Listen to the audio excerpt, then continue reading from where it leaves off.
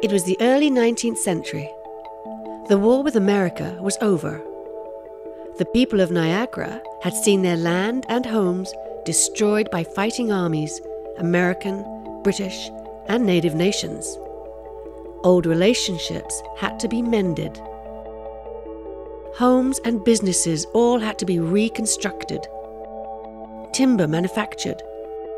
Farms had to be recovered. And now, new lives had to begin. Rebuilding was the primary focus.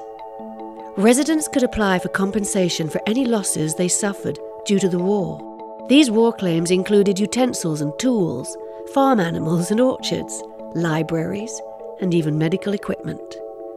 Supplies had to be restocked, and money was in short supply. Often merchants had to act as bankers. But the Niagara River was to be as profitable in peacetime as it had been strategic during the war. Commercial traffic revived, and steamships ushered in a new era of marine prosperity. In 1831, a group of local Niagara entrepreneurs formed the Niagara Harbour and Dock Company. This was the beginning of a shipbuilding industry that would become, for a short time, the largest facility in Upper Canada. The first Welland Canal was completed in 1833. A marvel of engineering, it soon became the principal shipping route to Lake Erie. But it moved a profitable shipping trade from Niagara to St. Catharines. However, the district seat and centre of law and administration remained in Niagara, but only for a while. It brought significant economic benefits. But in 1862, despite a new courthouse being built 15 years earlier, the county court was relocated to St. Catharines, closer to the Welland Canal. It was an unfortunate blow to the town's growth, but Niagara still had the river.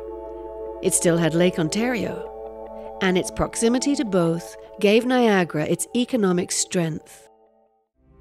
From its beginnings, Niagara had been a meeting place of culture, of people and ideas, a place of refuge.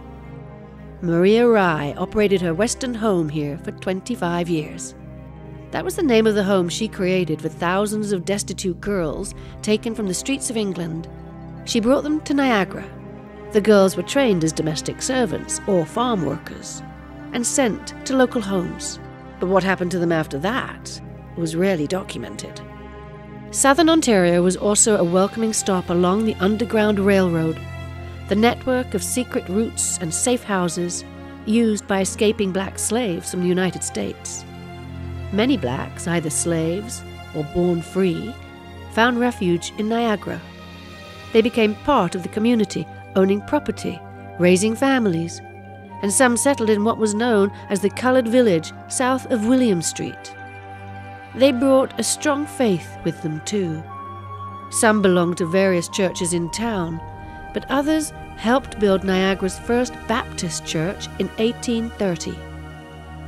Both the Anglican and the Presbyterian churches had been victims of the invading forces during the war. The Anglicans were able to salvage much of St. Mark's, but the Presbyterians, they had to rebuild St. Andrew's completely. And by 1835, the growing Irish population in Niagara helped build the community's first Catholic church, St. Vincent de Paul. Niagara townspeople proved themselves well able to adapt to the tides of change, and the cultural life and elegance that had characterized Niagara once again began to flourish.